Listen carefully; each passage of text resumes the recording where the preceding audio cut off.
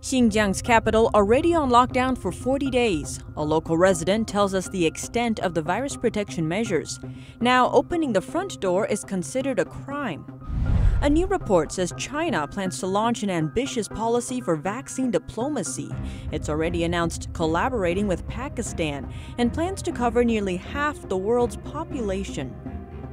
A U.S. Navy missile destroyer conducted operations near the Paracel Islands today. That's after China reportedly fired 4 missiles near the disputed island. Part 2 of our interview with a Chinese whistleblower. In the early stage of the outbreak, he helped the local Chinese government snap up the world's masks. Now he's accusing the regime of intentionally creating a global supply shortage. And Elon Musk's SpaceX contract with NASA might be in jeopardy. U.S. lawmakers are questioning if Tesla's ties to China could jeopardize national security. Welcome to China in Focus. I'm Tiffany Meyer. The capital city of China's Xinjiang region has remained under lockdown for 40 days. In some neighborhoods inside the city called Urumqi, residents' doors have even been blocked off and sealed shut with iron nails. Local resident Ms. Wang described the situation to us. We gave her a pseudonym to protect her identity. She explained that simply opening the front door is now considered a crime, adding that people dare not protest.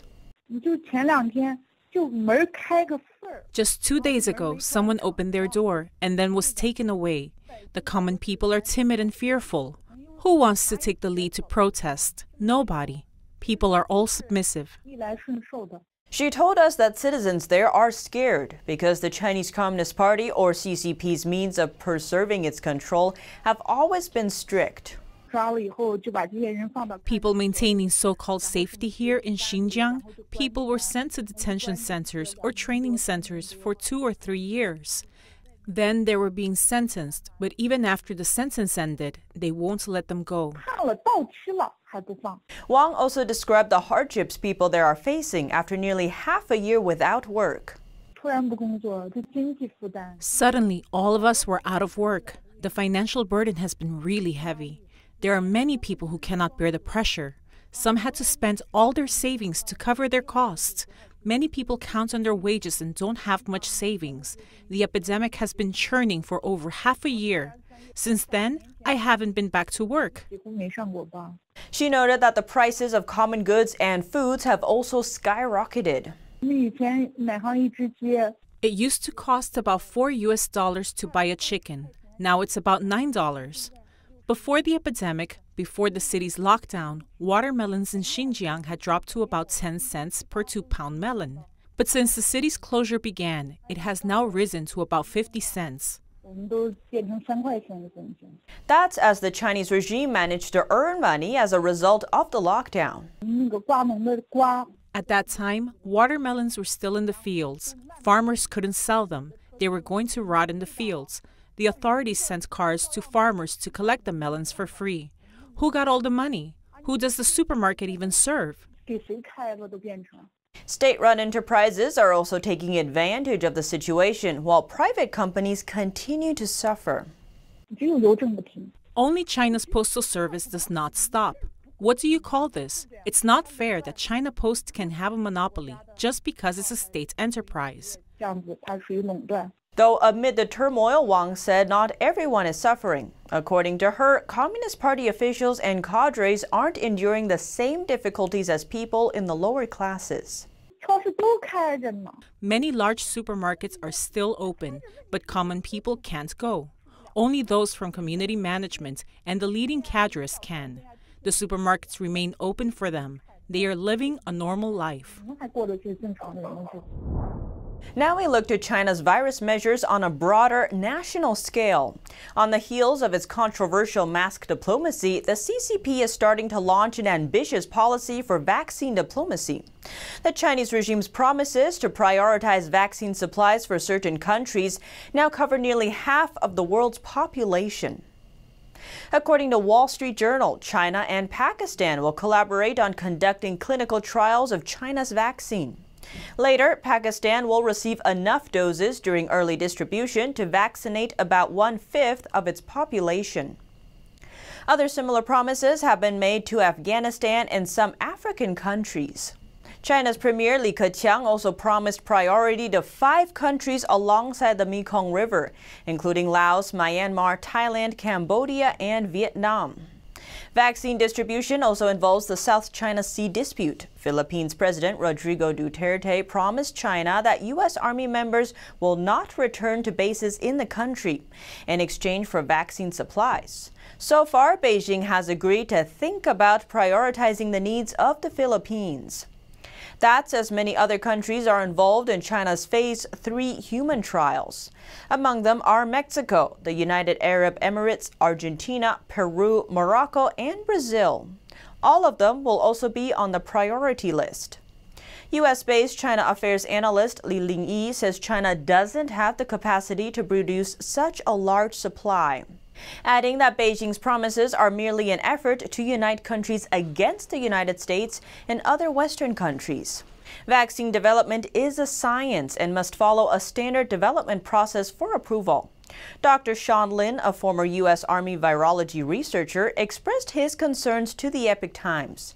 He said it's troublesome when Beijing mentions strategic needs because it means Beijing takes political factors as the priority. Slogans have always been a way of delivering CCP propaganda, carrying its policies and ideology, and a tool to control people. Here, we will show you some slogans found in China during the pandemic. Reading Chinese slogans is like flipping through a history book of the communist regime's rule over China. This phenomenon hasn't changed much, and the meanings behind them stay the same. As the CCP virus swept through China, the growing intensity of the situation alerted everyone. Slogans found their way to all corners of Chinese society. The CCP's leadership is always the top priority. For example, a slogan on a banner stands out and circulates online. It says coronavirus is not scary as long as everyone listens to the CCP. And the regime takes every chance to apply its conflict theory to its people. It encourages Chinese people to divide and fight against each other. Many banners carry this ideology. For example, there were widespread closures of businesses during the pandemic, and a slogan says, "Any businesses that start early are the class enemies lurking among the people." Another shows no shame in its open discrimination. A banner made by local community-level government says, "Everyone who comes back from Hubei is a time bomb. Hubei is the province where Wuhan is located." They even take brutality as a good thing and put up this banner: "If you go outside, we'll break your leg. If you talk back, we'll knock your teeth out."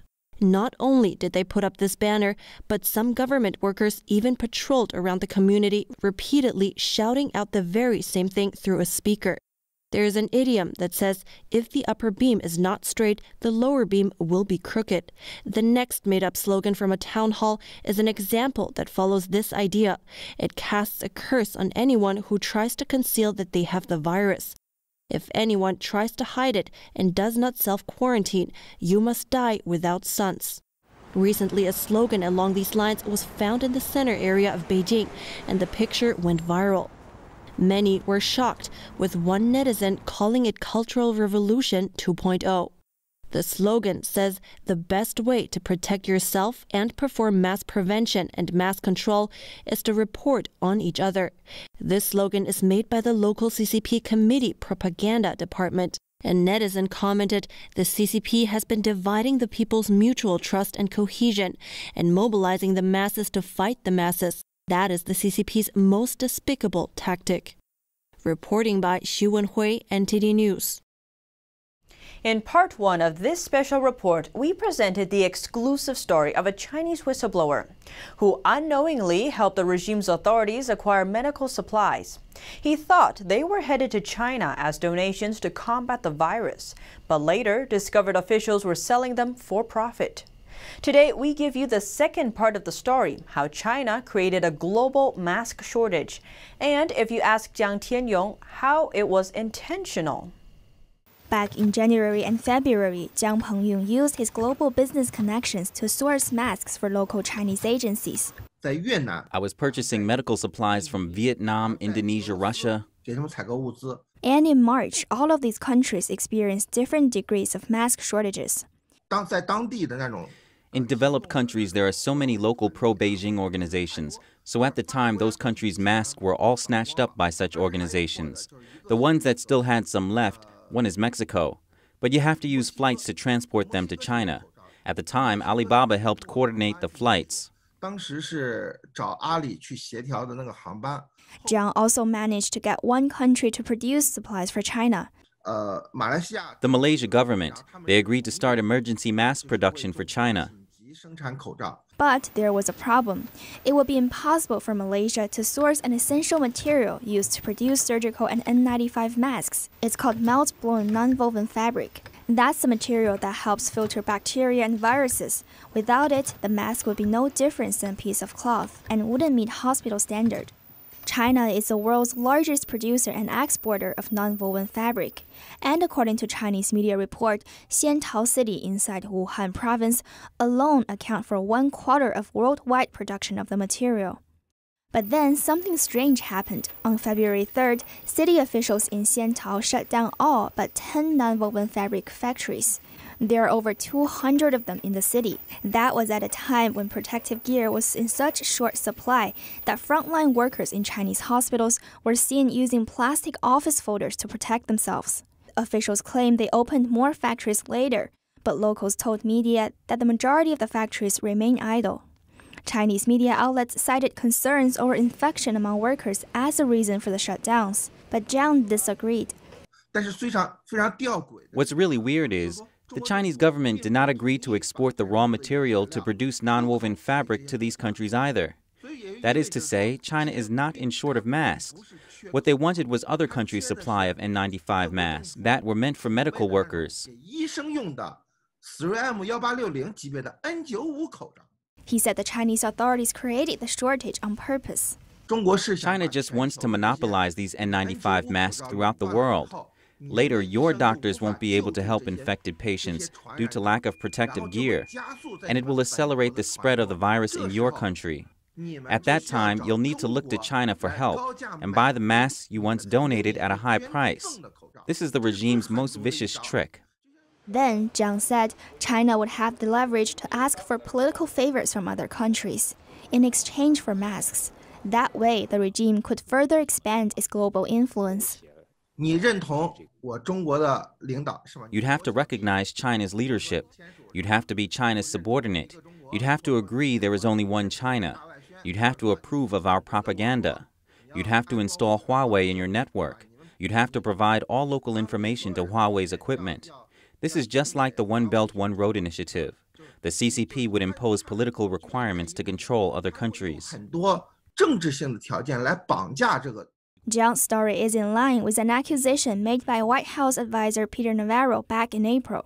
China was basically attempting to corner the market in personal protective equipment, including masks. So they were buying large quantities of masks, gloves, goggles, respirators from the rest of the world at a time when the world was still sleeping with respect to the dangers of the virus.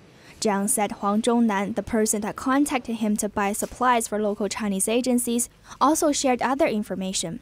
According to Jiang, Huang once told him that Chinese company Alibaba played a leading role in coordinating the buy-up of global supplies and helped import them to China in the outbreak's early days.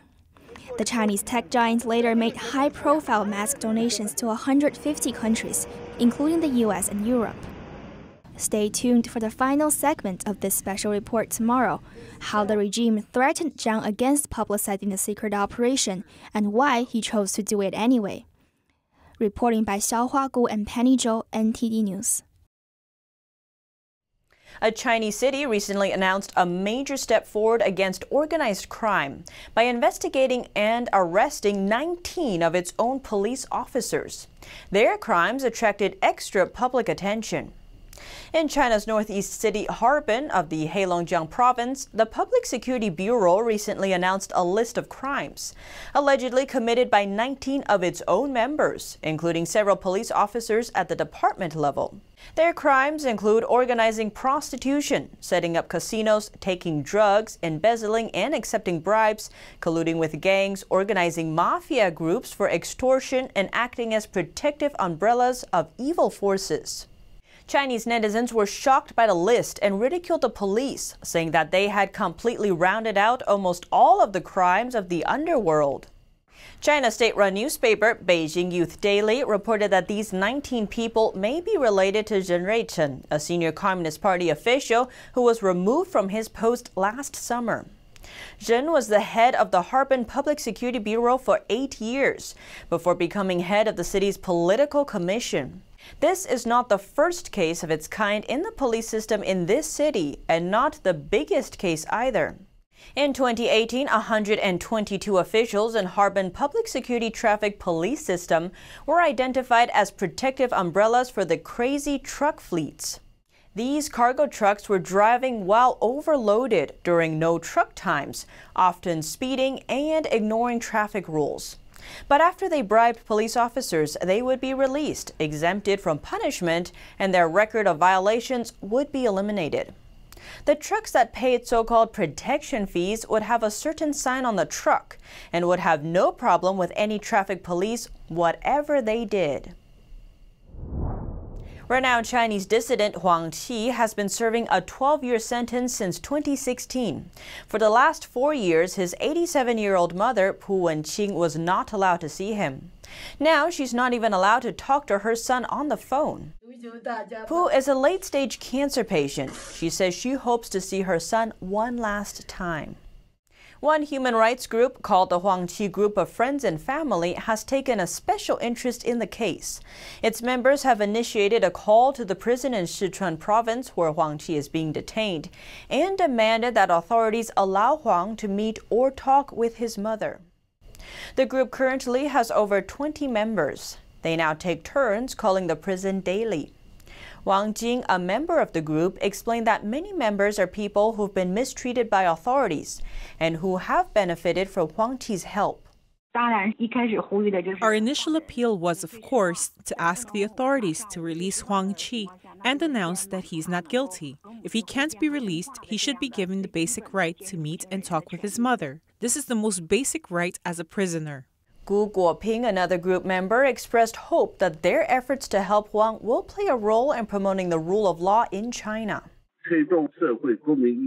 This can spark people's awareness of social citizenship and the rule of law. The Chinese regime is not abiding by its own laws and regulations. Huang Qi has long fought for the rights and interests of 1989 Tiananmen Square massacre victims, as well as those who suffered through the Great Sichuan earthquake of 2008. So far, he's been detained for a total of 10 years in over 3 different instances. Now he's serving a 12-year prison sentence for what officials call leaking state secrets and the illegal provision of state secrets abroad. That's after he revealed details about China's human rights abuses to overseas media. A human rights lawyer who had to flee to China spoke at the Republican National Convention last night. He says the Chinese Communist Party beat and imprisoned him after he spoke out against their one-child policy. He's calling on the U.S. to gather a coalition of other democracies to stop the CCP's aggression. NTD's Kevin Hogan has more. Standing up to tyranny is not easy, I know. Chen Guangcheng knows the tyranny of the Chinese Communist Party firsthand. He is a human rights lawyer and activist. In 2006, he was sentenced to 4 years in prison and later house arrest after filing a class action lawsuit against local authorities for excessive enforcement of the one-child policy.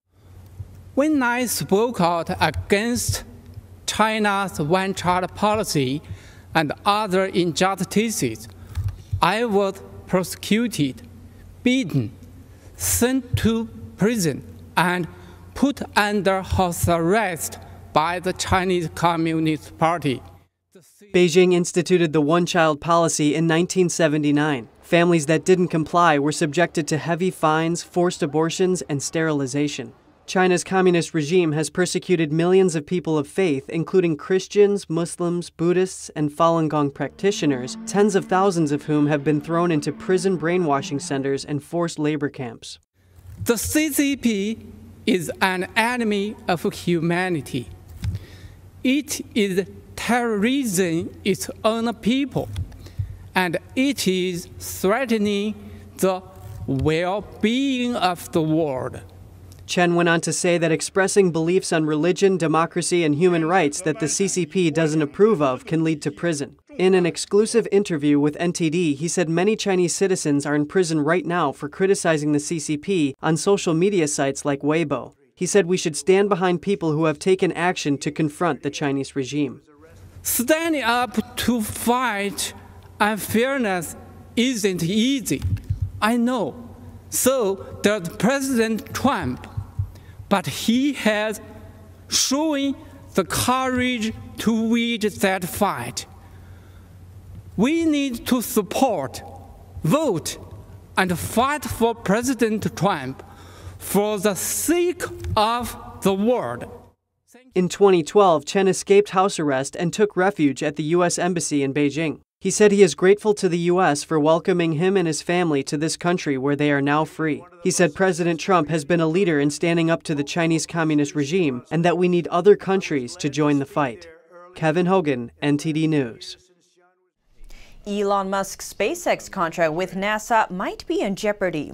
That's after concerns of possible national security risks posed by Chinese financial support for Musk's electric car company Tesla.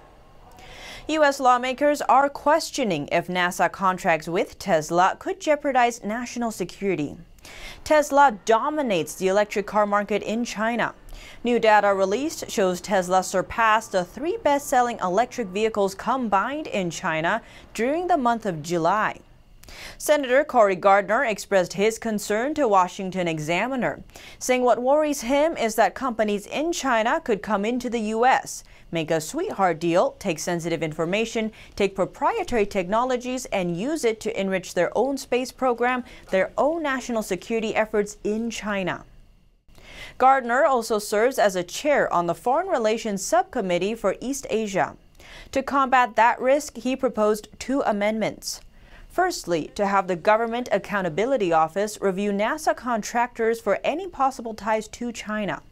Secondly, to remind NASA leaders to be aware of those ties when awarding contracts. He called the number of companies expressing concern over the issue in the U.S. as alarming. One such company that could suffer under the new law is SpaceX. The space exploration company recently struck a deal with Chinese banks to take out a loan worth $1.4 billion. Sources familiar with the matter told Reuters the loan is for Tesla's Shanghai plant and will last 5 years. Aside from SpaceX, there are at least 7 other aerospace companies with some kind of Chinese investment that would raise red flags. A Senate Republican aide told the Washington Examiner that Chinese developer Tencent is one of them. According to the report, some lawmakers are concerned the law is too broad and would be too hard to enforce. To counter that, they suggest a compromise to establish a self-certification process for companies to affirm that no Chinese entity is even a minority owner. The U.S. Navy is making an unusual move this Thursday. Its guided missile destroyer conducted operations near the contested Paracel Islands. That's after China fired 4 missiles into the South China Sea. NTD's Juliet Song reports. A U.S. guided missile destroyer, U.S. Mustin, conducted operations near the disputed Paracel Islands this Thursday. The Navy's chief of information retweeted a post from a reporter. It says the U.S. has once again challenged Chinese claims to the waters surrounding the Paracel Islands in the South China Sea. The move comes after China reportedly fired 4 ballistic missiles into the South China Sea this Wednesday. China fired the missiles after accusing a U.S. spy plane of trespassing. China said the spy plane flew into an area that it deems as off-limits. But the U.S. military responded that the flight was within accepted international rules and regulations. The Chinese missiles avoided sensitive targets like Guam or the disputed Paracel Islands, but reportedly landed in an area between China's Hainan province and the Paracel Islands. An expert told Bloomberg that Beijing's move is not directly challenging the United States. He said Beijing was careful to do it within acceptable limits, firing into undisputed waters off the southern coast with due notice. A U.S. Navy vice admiral said the United States won't be intimidated by the Chinese missiles. He said, in terms of launching ballistic missiles, the U.S. Navy has 38 ships underway today in the Indo-Pacific region, including in the South China Sea. adding, "And we continue to fly, sail, and operate anywhere international laws allow us to demonstrate our commitment to a free and open Indo-Pacific and reassure our allies and partners." U.S. Secretary of Defense Mark Esper is calling on nations to counter China in the Indo-Pacific region. And we're not going to cede this region. We're not going to cede an inch of ground, if you will, to another country, any other country that thinks that their form of government, their views on human rights, their views on sovereignty, their views on freedom of the press, freedom of religion, freedom of assembly, all those things, that somehow that's better than what many of us share. The United States also imposed sanctions on Chinese companies that helped Chinese military construct and militarize artificial islands in the South China Sea. Its first such sanctions move against Beijing over the disputed strategic waterway. Reporting by Juliet Song, NTD News. The U.S. Secretary of Defense says Beijing keeps breaking its promises to the rest of the world, and smaller countries are especially feeling the pressure.